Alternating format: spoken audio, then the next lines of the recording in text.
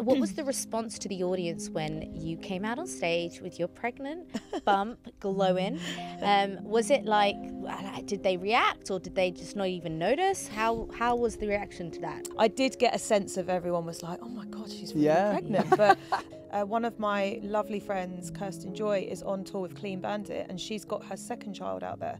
And I think he's only a couple of months old. Wow. And I can't remember where she is, but she's very far away.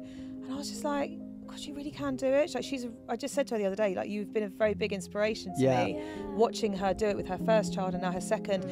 My other friend Holly, my friend Katie Holmes, who does Adele, you know, they all do it, and you guys as well are definite credit to that. And I just think it's definitely setting a trend for us who are going to have kids, that you can still do what you love to do and still have a life with your child. Shh! Don't tell Mum.